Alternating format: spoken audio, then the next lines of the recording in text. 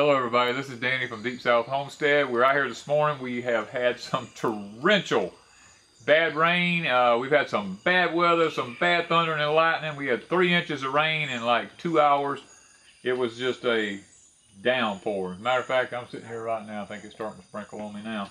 But anyway, what we got here, guys, it's time we pick our red rippers. We're just letting them go to seed now. So we're picking these, letting them dry, make our seeds out of for next year. And you know what? The old Cherokee Tans out in the swamp down there in the garden, starting to make. We found them in the grass about 3 feet deep. We got these Cherokee Tans here. The rats in the deep grass are starting to nibble on the outsides of them, so we decided we'd go ahead and get them out of there.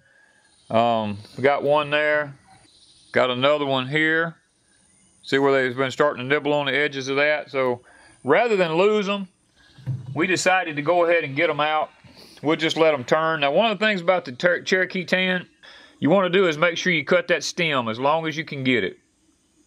That is the secret to curing one of these tan pumpkins. As we move on down, this is our blue Mochican Hopi corn.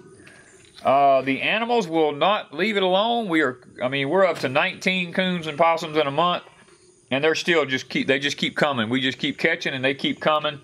So evidently this is some really good tasting corn.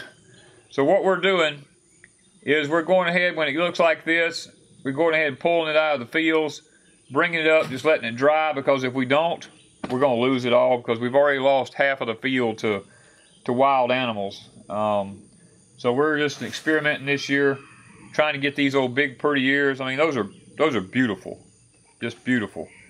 We're trying to get them off, and we're going to try to dry them up here at the house and try to salvage as many of them for the seed as we can. We're not going to get anything probably for cornmeal this year or anything, maybe a few, but nothing like what we normally would. But guys, we're having some unusually crazy weather. It was 117 heat index yesterday, and then we had this, because of the extreme heat, we had this massive storm system come through that you'll hear in the background some of the lightning and thundering that we had.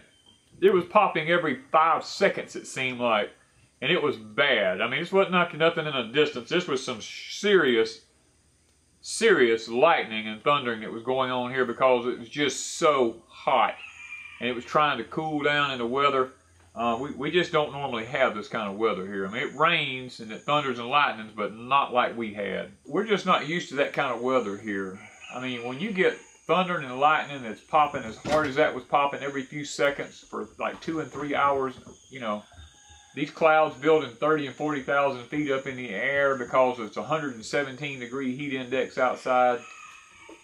That's the kind of weather we're going into with this solar minimum.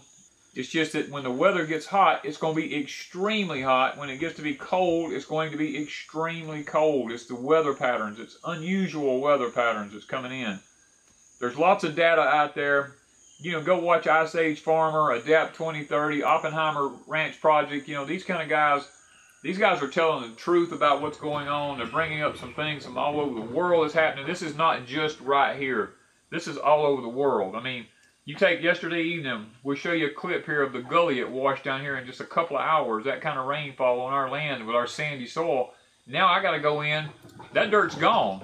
It's off down in the swamp down here. I got to go in and bring stuff in from somewhere else and try to fix that, because now it's a major issue.